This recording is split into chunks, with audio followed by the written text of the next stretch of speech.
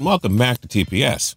Being an NFL kicker isn't as physically demanding as the other football positions, but aside from the quarterbacks, no player is consistently under more pressure than the kicker.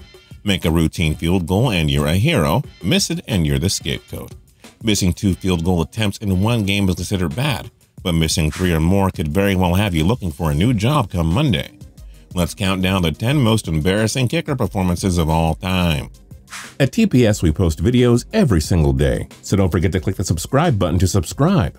Then click the notification bell to be notified when we post a new video. But first, a quick look at a couple of honorable mentions. Jim Bakken, Week 14, 1966. A 4-time Pro Bowler who was named to the NFL's 1960s and 70s All-Decade team, his St. Louis Cardinals faced the Atlanta Falcons in Week 14 of the 1966 season. That loss saw Bakken miss 6 of 7 field goal attempts. Fred Steinfort, Week 1, 1981.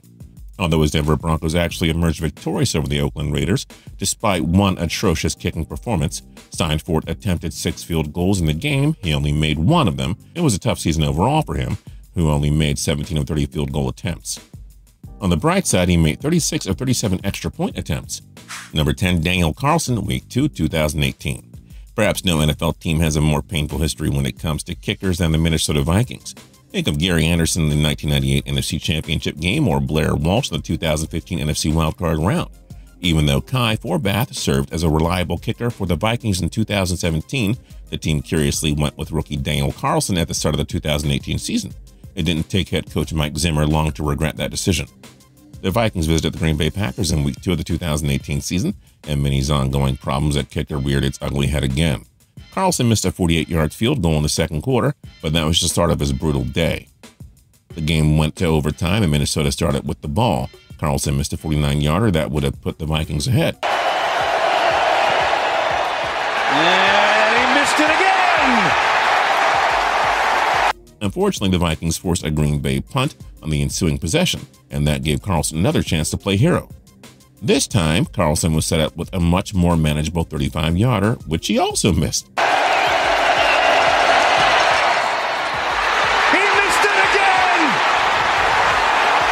The game ended in a 29-29 tie, and Carlson wound up losing his starting job as the Vikings waived him and signed Dan Bailey as a replacement. Number 9, Nick Folk, Week 5, 2017. The Buccaneers had a chance to make a statement on Thursday Night Football against Tom Brady's New England Patriots. The defending Super Bowl champions limped to a 2-2 start on the basis of a woeful defense, and the football world was starting to hold out hope that the dynasty was over. The Bucs wanted to push New England to an ugly, uncharacteristic 2-3 start, but it didn't come to be, mainly because Bucs kicker Nick Folk entered a bad day at the office. Folk missed a 56-yard field goal on the final play of the first half to keep the Tampa Bay deficit at 6 points. Fair enough, 50-something yarders outdoors are no easy task, but Folk also missed a 49-yard field goal in the fourth quarter, which cost Tampa Bay the chance to make it a one-possession game. And while that's no easy kick either, Folk wasn't even close. Folk, who missed from 56 in this direction at the end of the first half. This kick is wide left. Then the Bucs pieced together a good drive and set up Folk for the shot at redemption, a 31-yarder with 5.5 minutes to go. And you can guess what happened next. Oh. And they don't. Oh my goodness.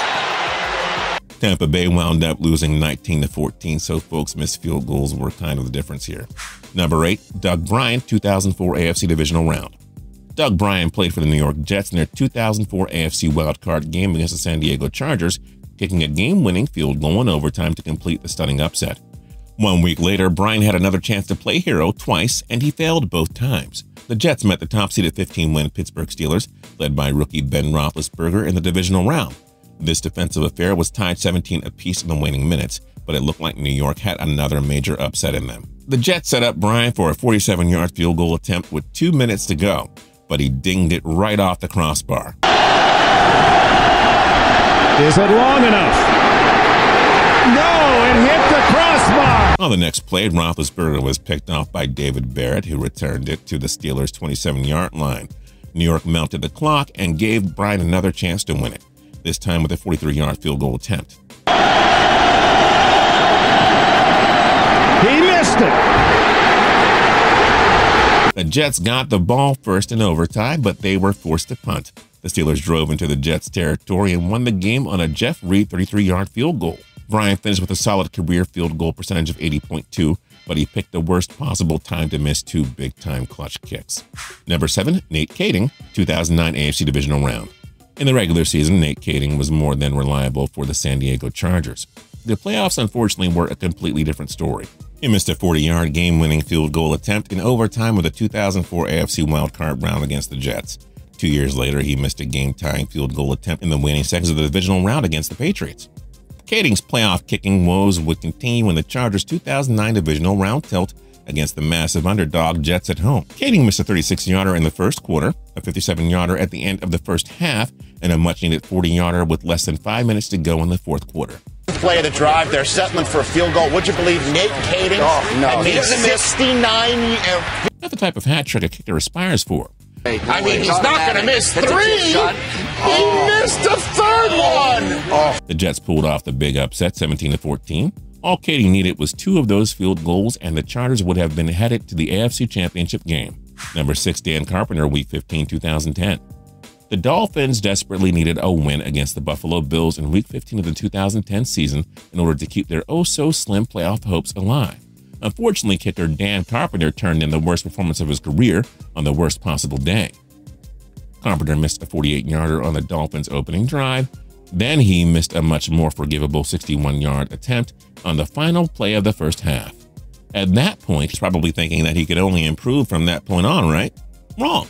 Carpenter also missed a 53-yarder late in the third quarter and a game-tying 48-yard attempt after the 2-minute warning. He won 4 plays later, 4th and 9, setting up for a field goal to tie it, and Dan Carpenter. The Dolphins lost 17-14 and basically saw their playoff hopes unravel, due in large part to Carpenter's awful day. Number 5, Jay Feely, Week 12, 2005.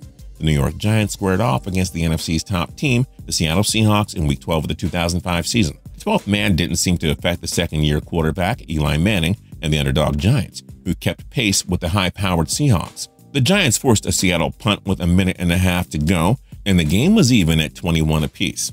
Eli pieced together a solid drive and put kicker Jay Feely in position to win the game on a 40-yard attempt. Oops. However, Jay Feely missed wide on a 40-yard field goal attempt, and the game went into overtime. Not to fear, the Giants forced a punt on the first possession of overtime and had another chance to win. This time, Feely got to attempt a 54-yarder, which he also missed. Overtime, Feely would get a chance at redemption. However, he would again miss. 2 drives later, he missed another potential game-winning field goal attempt, this time from 45 yards out. However, Feely would miss for the 3rd time, coming up short on a 45. 3 chances wasn't enough for Feely, and the Seahawks would finally win the game on a Josh Brown 36-yarder. Number 4, Stephen Gostkowski, Week 1, 2020. The Tennessee Titans signed 3-time Super Bowl champion and former Patriots Super Bowl reliable kicker Stephen Gostkowski ahead of the 2020 offseason. Let's just say that Gostkowski, who was statistically speaking one of the most accurate kickers of all time, took some time to find his footing in Tennessee. He delivered one downright awful and unforgettable performance against the Denver Broncos in Week 1 on Monday Night Football. He missed attempts from 47 and 42 yards. Kicking game was a mess a season ago. Here's Gostkowski on the way from 4. He had a 44-yard attempt blocked. This one had 1 block and no good. And he missed an extra point in the fourth quarter. A bit of a low snap there. Funny thing is, he still wound up playing the hero by kicking the game-winning 25-yard field goal with just 17 seconds left. But it wouldn't have come down to that last kick had he just made 1 or 2 earlier. Number 3, Cody Parkey, Week 10, 2018. Let's just call this one a doink fest. Even though the Chicago Bears defeated the Detroit Lions 34-22 at Soldier Field in Week 10 of the 2018 season, it was hard for kicker Cody Parkey to celebrate after the game. He simply had a performance like no other kicker could imagine. Parkey hit the upright on his first extra point attempt of the game. Cody Parkey hits the upright. Following an Anthony Miller touchdown reception from Mitch Trubisky in the second quarter, Parkey came out for another extra point. Not given anymore. And the extra point. That was only half of the story. Parkey hit the upright a 3rd time on a 41-yard field goal attempt in the 3rd quarter. 41 yards away, and that. Just a few minutes later, Parkey hit the upright again, this time on an easier 34-yard attempt. Toward the upright. Unbelievable. Can you believe? Is it a bad time to mention that the 2018 Bears season ended when Parkey hit the left upright a 43-yard attempt in the wild-card round against the Philadelphia Eagles? It was just that type of year for Parkey. Number 2, Neil O'Donoghue, Week 8, 1983. NFL kickers rarely get the chance to attempt a field goal more than once in overtime. Missing field goals in overtime has to be quite embarrassing. As for 3 misses in overtime, well, you really only get to see that once or twice in a lifetime. And our former St. Louis Cardinals kicker, Neil O'Donoghue. The Cardinals hosted the New York Giants in Week 8 of the 1983 season. This thrilling contest required overtime thanks to O'Donoghue's game-tying field goal late in the fourth quarter. Arizona had 3 chances to win the game in overtime. First, O'Donoghue missed a 45-yarder in the extra frame. Fortunately, the Cardinals got the ball back and gave him another chance to win, this time with a practical gimme kick from 20 yards out, but he missed that too.